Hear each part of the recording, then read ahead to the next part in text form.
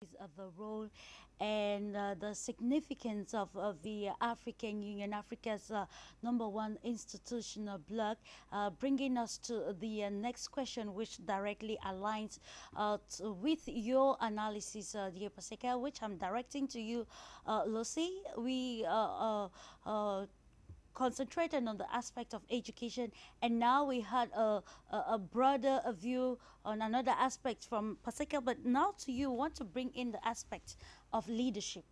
Yeah, so I will say from all the analysis I've had, you have actually presented so far, we attempted to see from the last stuff you just said, dear Paseka, that the political maneuver happening in present Africa is reshaping the policies of regional blocs, the ECOWAS, SADC, and of course negatively we are seeing the negative impact because of the fragmentation of the African continent, and of course how these regional blocks cannot come together as in unison when there is a crisis rocking the African continent. The case of Niger, we saw the position of ECOWAS, which was very problematic.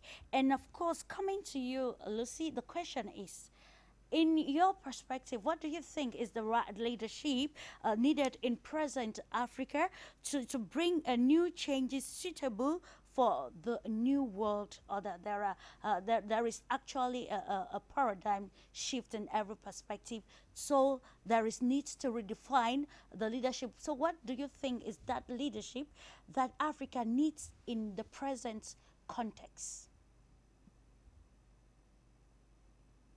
All right, thank you, Clarice. So when we talk about leadership, leadership has two important aspects that any form of leadership is supposed to meet.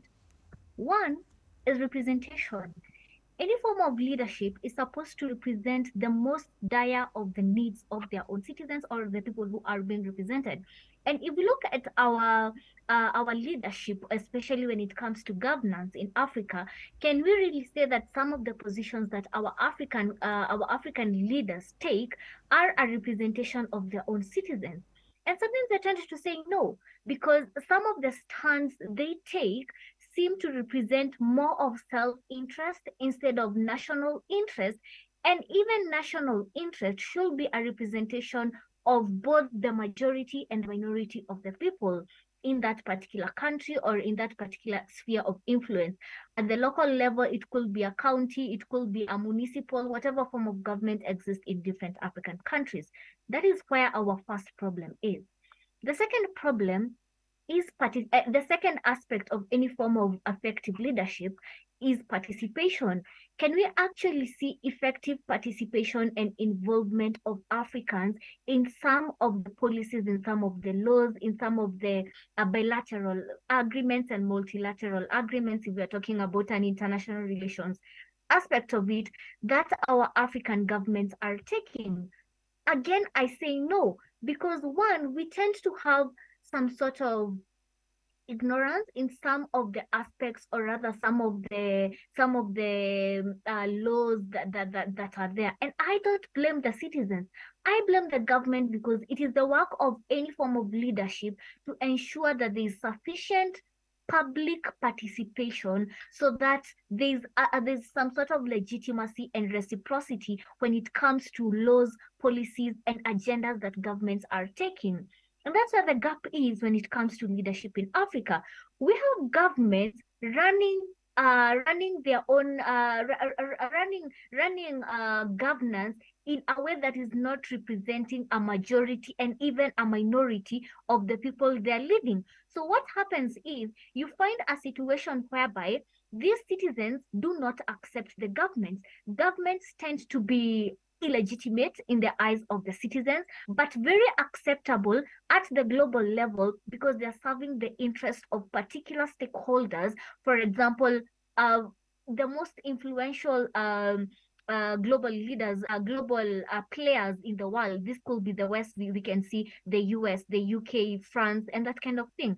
And that's why we see, for example, in countries where there are coups, we have a majority of citizens actually supporting these coups.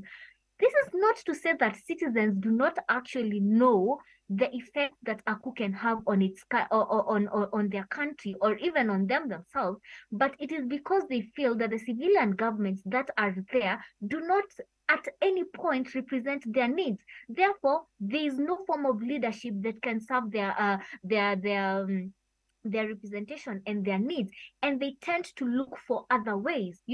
That's why more than ever before, we are seeing a lot of citizens going on the streets and protesting the kind of governments that are there. Secondly, the structures in our current governance system in many African countries are very colonial in their nature, and they tend not to serve the interest of their people. Just recently, I came to realize that as an African country, as Kenya, we have been paying pension for the British colonial masters that were there during the colonial times, and simply because they were inside the Kenyan system, we as Kenyan citizens continue to pay their pension. So that again means that when the Kenyan budget, and I know it happens in many other African countries, is high, is because there's a certain system and structure within the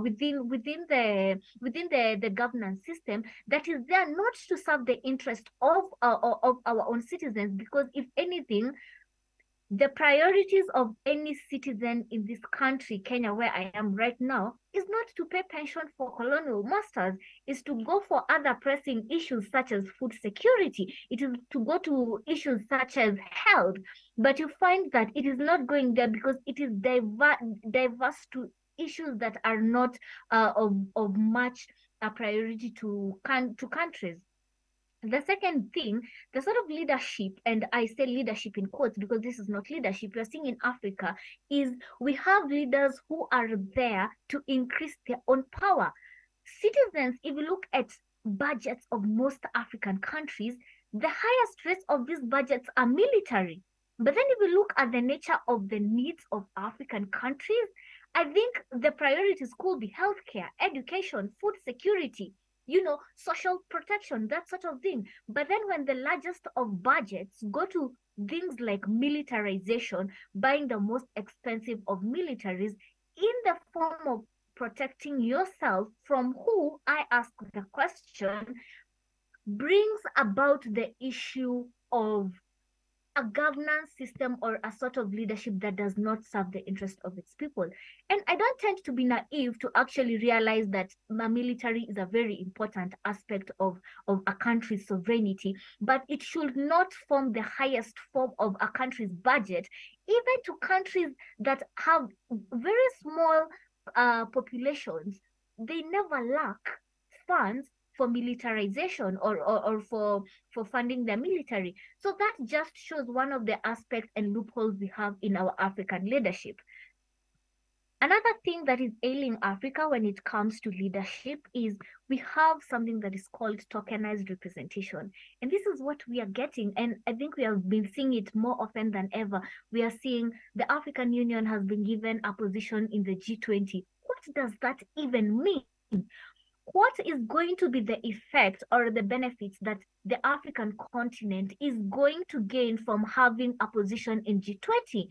Is it for just G20 to say that, yes, our membership is actually growing? We have 55 states in board, and when they need to have a decision, they can easily buy out a continent as one instead of just buying out 55 states, because that tends to be the sort of agenda that is being portrayed out there. Because as much as Africa is being involved, even for example, being invited to summits such as G7, they are invited. We see our African leaders going there, but the benefits of these forms of leadership are not being seen in transforming the continent. So that makes us draw the conclusion that these are tokenized forms of leadership and representations, where people are just there. You're given a position to be told exactly what stance you're going to take in the interest of the people who gave you that position at the first place. And Unfortunately, that is our current status quo as a continent. And the only way that can be reduced is if we have our own dependency. And I understand more than ever before, the continent is very interdependent. And we saw that during COVID, the effects of one country can easily spill over to the next. However, that does not mean that as a continent or as any African country, we do not have a say in our own leadership, including taking positions when it comes to global matters and national matters and that kind of thing. But then at the same time, I will say there needs to be a lot of public awareness when it comes to leadership, because we have an African mentality, but then this is actually really fading, especially with the age of digitalization, where Africans African citizens more so are moving away from the perception that their fate is just decided by bad governance. Like, you can't take out a bad leader who has been there in power for over 20 years, because that is the fate of your country. Your country has a history of dictatorship, citizens feeling as if they do not have control of their leadership. And I think that is fading away, and that's why we need to do more analysis to some of the changes and aspects and reoccurrences such as coups that we are seeing frequently in African countries. And I think it has an aspect of the growth of public awareness and public participation, and the know-how and the political awareness and the political culture that African citizens want to set. But I can definitely agree that there's a very great deficit when it comes to leadership that meets the needs of its citizens in Africa, unfortunately.